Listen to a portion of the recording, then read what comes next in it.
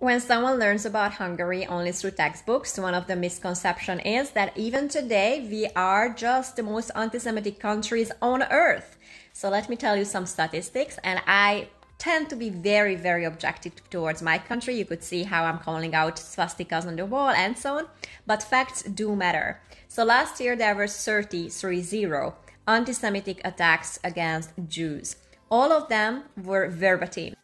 So nothing, justifies an anti-Semitic joke or any comment of that sort, but we need to be very honest. We won't ever eradicate death from Earth because people are naturally stupid and ignorant. So that is like all the jokes on blonde women and so on. So we cannot eradicate that. We can minimize that and have consequences for those actions.